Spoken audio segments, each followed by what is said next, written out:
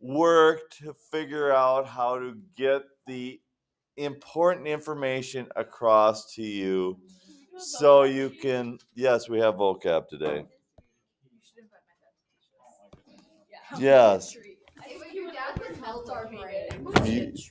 Your dad would talk so far about everybody. It's for Illy, not me. You would tell 5 stories. It's for me, not you. You would start talking about this, that, and the other thing that everybody would go, what, John? What? You go on a rant about how 0 cent on Your dad's name is Tom? Thomas. That's iconic. What's your dad's name? Travis. I hate Travis. These are my favorite. No, it wasn't your dad's name. Vocab is Anyway, actually my how do you favorite feel part about of school Travis? because I get extra credit. Travis? Yep. Travis is a good guy. No, I hate Travis. Oh. Travis? Whoa. Who's Travis? I hate this. Her My dad. Give people pancakes, so obviously. Right. My dad's name is David, but he goes by David. People don't think his real name is actually David. I think his actual name is David. Well, that's good. Because So pretty much every day is David. Some days Travis is okay. Who? that was to me. His dad goes by James, and I found out what his real first name was yesterday. Travis could be a real squirrel some days. Oh, squirrel. Yeah, squirrel. When we were doing the pancake scene, one of the nights to the other night, you were a vertical Okay. challenge but horizontally. So, I know, this has a 10, didn't he? Yeah. Allie spins a spinner and draws one card without looking. Okay, two different things. Spinning a spinner, drawing a card. Okay? Then she sets the card aside and spins again and draws another card. Okay? So, if she gets a 3 on the first time of spinning the spinner, does that affect her getting a 3 on the second time of spinning the spinner? No, they're independent of each other. Okay? They're independent events. Okay? If she draws a 3 card and then puts it back again and then draws another card, okay? Does drawing the 3 the first time affect drawing a 3 a second time? No, because they're independent events, okay? They are different from each other, okay? So, since you can spin a 3 each time and draw a 3 each time, those are independent. Is it possible for her to do this? Yes. Now, is it possible for her to spin a 3 the first time, draw a 3 card, but then she sets it aside, doesn't leave it in there, and then spins the spinner again, gets a 3 again, and then draws a 3 out of here again? No, because she set it aside, so those are dependent. What she did on the first time here is dependent. Here, it's always going to be independent, because spinning a spinner is an independent thing each time. Just like flipping a coin is independent. Getting a heads or tails the first time is independent from getting a heads or tails the second time.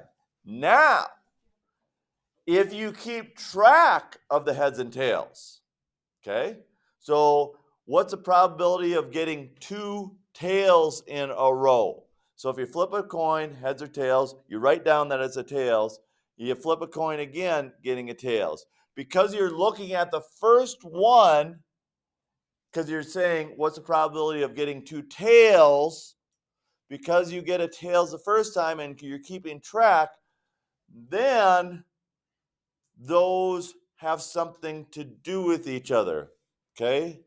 They're not mutually exclusive from each other. So mutually exclusive and independent are tied in with each other, but they're not the exact same thing. Okay, so today we're going to talk about mutually exclusive events and independent events. And they're, for the most part, kind of the same thing, but they're not exactly the same thing. But for today, you're not going to really have to know that much of a difference. We're just going to work on very basic probabilities today. The only ones that are going to be a little more tricky are the things that overlap. And we'll go through that. Okay? All right. So, a number cube is a dice. How many of you have ever played Yahtzee in your life? Or what's that one? What's the one with the dice with the you roll and you try to get a 1 or a 5 and you get to keep Farkle. I said it 3 times. You're doing it all 3 times. You were too quiet then, I guess, Illy. So Farkle. Have anybody played Farkle in here? Yeah. Couple. Well, obviously Illy has and Ben has. So a die has a 1, 2, 3, 4, 5, 6 on it. It has 6 sides and it has a different number on each side. Okay? So if you don't know what that is, I guess you grew up in a different era than I did, because back in the day when I grew up, and I'm old, okay? What?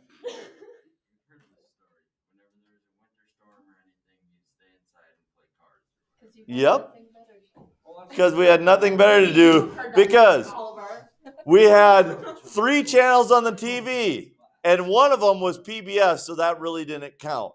So we got 2 channels on the TV when I grew up, okay? So it wasn't like we watched a lot of TV. You know, we watched TV, but we did board games and we played cards a lot. So how many cards are in a deck of cards, not counting the Joker? 52. Okay? 52 cards. In each suit, how many cards are there in each suit? 13. 13. There's 13 hearts, 13 clubs, 13 spades, 13 diamonds. Okay? So in this chapter, you'll have to know some of that information. Okay?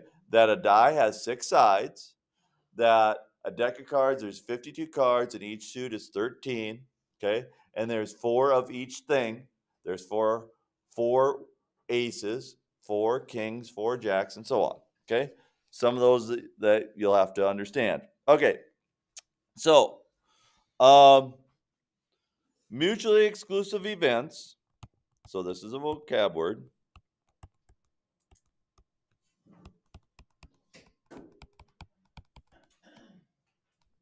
Are events without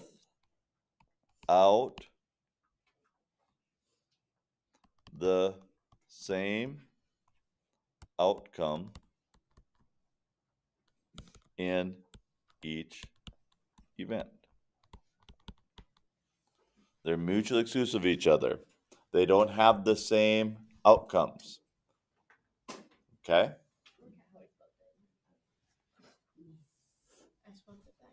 Okay. So, you roll a die.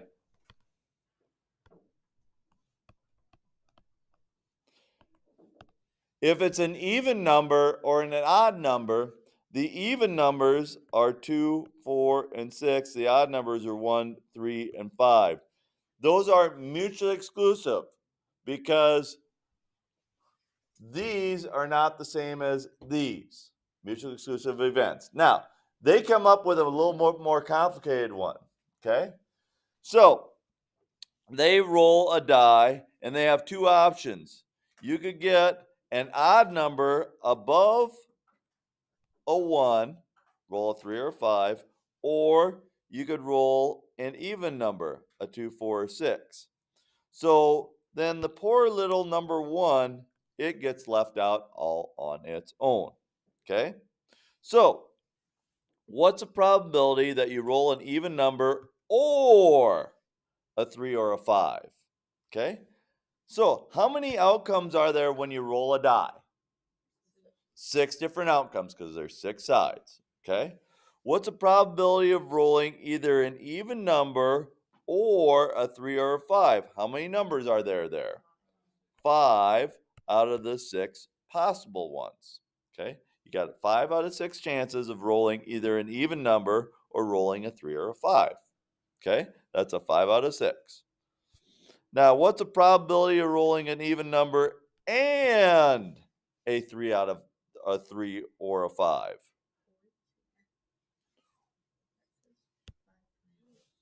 Okay.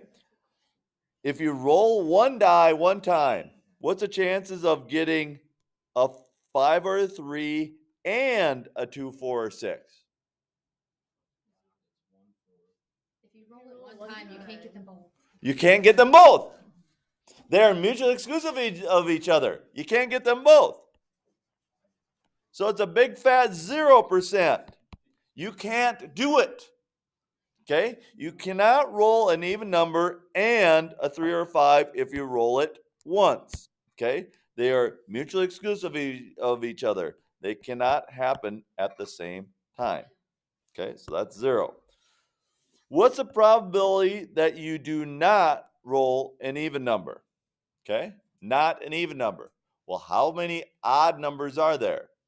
3. There's 3 out of the 6, which is 1/2. Probability that you do not roll an even number. Okay, let's look at the next one. A box contains 100 balls. 30 balls are purple, 10 balls are orange. Okay? If you select a ball at random out of the box, what's the probability that it is either purple or orange?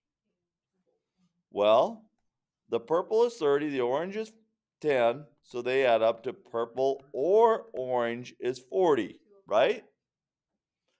40 out of the 100 total balls, if we divide them both by 20, it's a 2 out of 5 chance.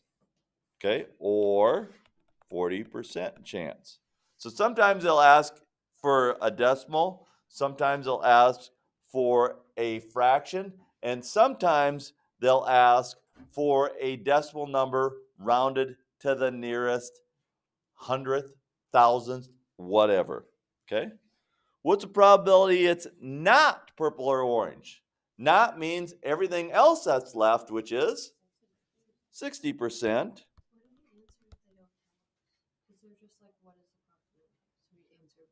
It'll tell you in the little blue directions on the problems, it'll tell you what to do, whether they want simplify your fraction. Because a lot of people first period were writing the 40 out of 100 and they wanted a simplified fraction, so they had to go all the way down to 2 out of 5. Okay, so it'll tell you in the little blueprint what to do. Okay, little Dungeons and Dragons here, because instead of having a normal die, they have all kinds of weird die in Dungeons and Dragons. And here's a 10-sided die. So there's a number on each side. Okay? So here's different events. A says that the number is greater than 3.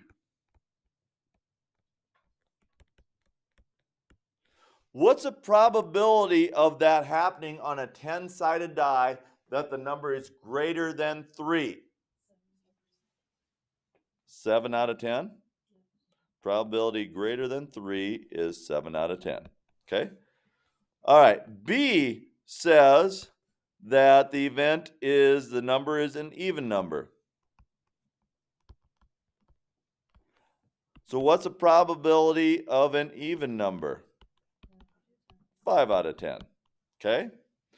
So what's the probability of each of them happening at the same time?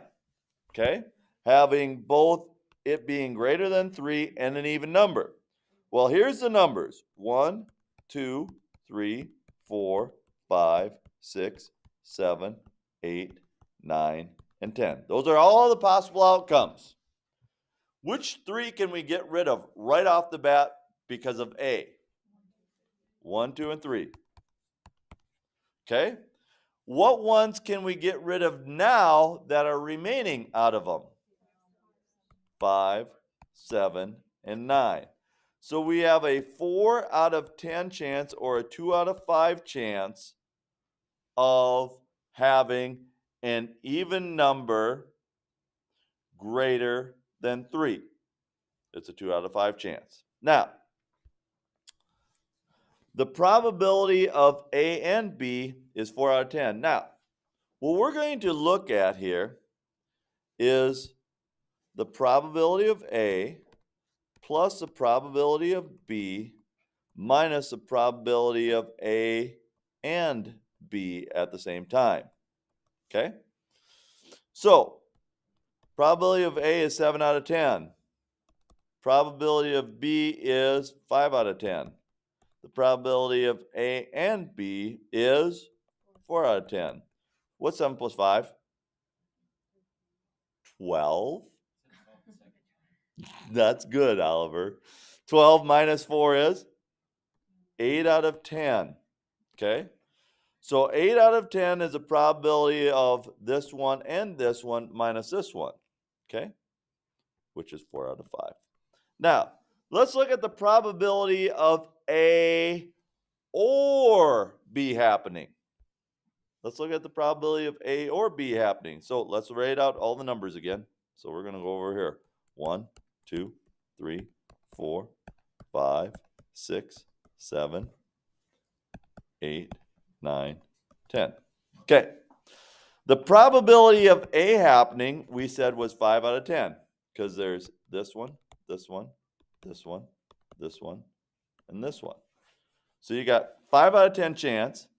The probability of B happening is this one, this one, this one, this one, this one, this one, and this one. How many of them have an arrow pointing to them? Not 2 arrows, an arrow. One or the other. 8 out of 10. Notice how we got 8 out of 10 here. Okay? So, when you have 2 events, the probability of A happening or B happening is the probability of A plus the probability of B minus the probability of A and B. A and B are called overlapping events. Okay? So ones that happen in both. So you take, to find the probability of A or B, something or something else, you add up the 2 probabilities and subtract the ones that occur in both. Okay? So that's a little bit trickier, and you'll have a problem or two about that today. All right. Now, when we have mutually exclusive events, A or B, mutually exclusive is one or the other, right? They don't overlap. When they don't overlap, you just add the probabilities together. When you have events that overlap, where we get in trouble is this middle area, okay? That's what throws off people's probabilities, because probability is super easy when neither event has anything to do with each other, okay? When they're separate events, okay? But when they overlap, that's where it gets a little trickier, and we'll see that down here when we're throwing a ball at a target, okay? The other thing that we have to talk about is the complement of an event. The complement of an event is a set of all outcomes in the sample space that are not included in the event. So let's say there's a 70% chance of rain today. What's the complement of that event? Well, that's a 30% chance of rain. Okay? So complement, get that written down on your vocab sheet. Complement of the event is a set of all outcomes in the sample space that are not included.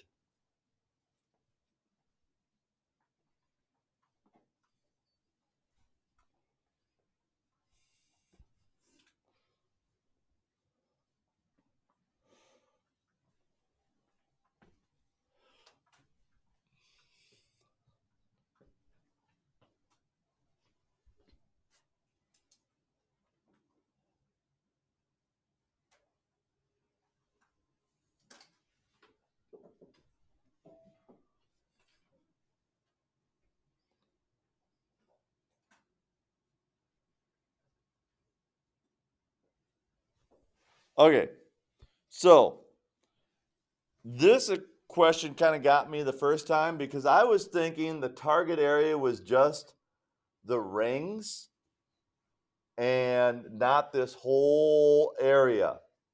But today in this class, I can actually explain it the right way. Okay, a student made a target which includes 2 overlapping squares. Okay, and he has a whole gigantic area. So it's like we made this whole board a target. And the whole board is 1,200 centimeters squared. Okay, 60 centimeters by 20 centimeters. Then I made an aiming point with a yellow sticky note and a blue sticky note. Okay, we want to find the probability of throwing a ball and hitting either the yellow sticky note or the blue sticky note that are overlapping each other out of this total area. Okay, so to find the probability of hitting those, I got to know the area of each of those. Okay, because I'm throwing it up there and I'm putting a blindfold on.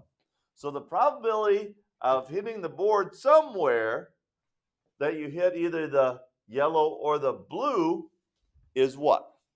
Okay, well, of the total area. And there's 2 different ways that they do it. I'll show you what I think is the easiest way. What's the probability of hitting the yellow area? Well, the yellow area it's 10 by 10, which is 100 centimeters squared out of the 1,200 centimeters squared of the target area. What's the probability of the blue area? That's the same. It's 100 over 1,200. But what's the problem? Well, we have an overlapping part. Okay? So we can't count 100 for each. Now, if the squares were separated, we'd get 100 plus 100 or 200 out of the 1,200. But because of the overlapping, we have to subtract. How much are we going to subtract? 25 out of the 1,200. So what's 100 plus 100? 200. Minus the overlapping part, which makes 175 centimeters squared out of the 1,200 centimeters squared. On your calculator, take 175 divided by 1,200. What do we get? A number.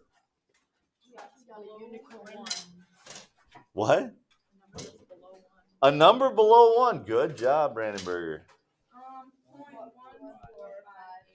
0.1458. Okay, so if you were blindfolded and you threw a ball at this board and we had sheets of paper this big on them, the probability of you hitting one of those sheets of paper would be 0.158. Okay?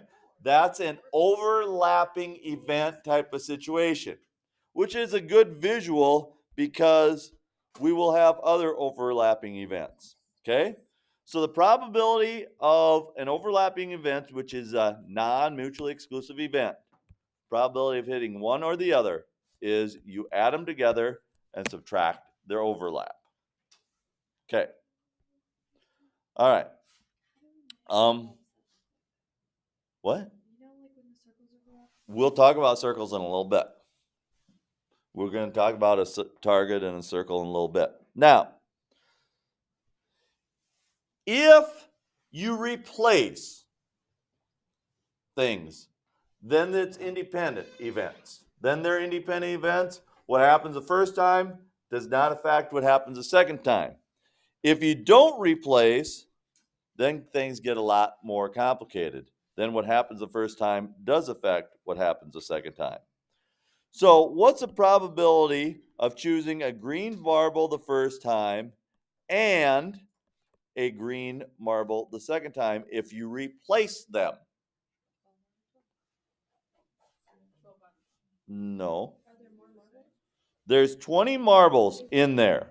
What's the probability of choosing a green one? 12 out of 20, which is a 3 out of 5 chance. And then the second time you have a 3 out of 5 chance. So if you draw one, put it back and draw one again, you got a 3 out of 5 chance each time. So then, because there's 2 events happening, you have to multiply them together. What's 3 out of 5 times 3 out of 5? 9 out of 25. Okay? That's the probability of pulling a green and a green with independent events. Now, when it's dependent events, the probability of pulling a green the first time and a green the second time is all dependent on what you pull the first time. Okay? Probability of pulling a green the first time is 3 out of 5, right? What's the probability of pulling a green the second time? Well, it depends on if you pulled the green the first time. If you pulled the green the first time, which has to happen for this to both be green and green, the probability of pulling a green the first time, doing the second time, there's now 11 out of 19. So if you multiply these together, that's 33 out of 95 chance versus a 9 out of 25 chance if you go green and green. Now, where it really gets complicated, and we're not going there today, is what's the probability of pulling a green and a red between the 2 pulls? Well, that depends. Then that is, well, you got a 3 out of 5 chance here, a 2 out of 5 chance here, and then depending on that, and that's where we're going later in this chapter. Okay? Not red, green and violet. Sorry, green and violet. Okay? So when you have independent events, and it's an and, what's the probability of one thing and the other? You multiply them together. Okay? You multiply them together. The probability of rolling a 4 and getting a heads when you do 2 different things, the probability of rolling a 4 is 1 out of 6. The probability of getting a heads is 1 out of 2. So the probability of rolling a 4 and getting a heads, you multiply them together, is 1 out of 12. So Alex cannot decide what shirt to wear today. So she chooses one at random. She just closes her eyes, grabs a shirt out of the closet at random. What's the probability that she picks a yellow shirt? What's the probability of a yellow in this situation? 1/2. 2 out of 4, 1/2. Now, the probability that's going to rain today is 40%. What's the probability that it's not going to rain? 60% or 3 over 5. Okay? What's the probability that she chooses a yellow shirt and it doesn't rain today? 1 out of 2, 3 out of 5 makes a 3 out of 10 chance. Okay? So, if they're independent events that do not affect each other, then you multiply them together to figure out them. Okay? There are 13 girls and 11 boys in class. The cards are shown mixed up and face down the table. Okay? So if we pick out somebody at random, well, what's the probability of that person being a boy and the number he chooses is an odd number? Not very high is correct. What's the probability of being a boy? 11 out of 24. What's the probability of an odd number showing up? 3 out of 5. Okay? Which is 33 out of 120. But that reduces down to 11 out of 40? 11 out of 40 chance of it being a boy, and the card has an odd number. Okay? So, mutually exclusive events and odd number events. Now, you're going to have a problem today, which involves a target type of thing. Basically, a donut problem. If I'm blindfolded and throw a dart at this target here, okay, what's the probability that I land in the colored section? If I hit the target, assuming that I hit the target, what's the probability I land in the colored section? Well, if I know that this section is 8 centimeters and this is 6 centimeters across, it has to do with the areas of them, correct? So, if this is 6 centimeters across, what's its radius? 3. And what's the radius of the big one? 4. So to find the area of the shaded, I have to take the big circle minus the little circle. So the area of the big is pi r squared, which is pi times 16. The area of the little is pi r squared, which is pi times 9. If we subtract them, we get 7 pi, right? So to find probability, it's the amount of area divided by the whole area, right? Because I have to divide it by the whole area. Well, I already figured out the whole area. It's the area of the big, right? 16 pi. Pi's cancel. So I have basically a 7 out of 16 chance of hitting the blue shaded area if I blindfolded throw a dart and it hits somewhere on the target. It's a 7 out of 16 chance of hitting the blue versus hitting the not blue. Okay? So that's what you have to do. You have to take the area of the big minus the area of the little and divide it by the area of the big. So subtract first and then divide. Okay. I will put out your assignment. You should be able to finish it within class today.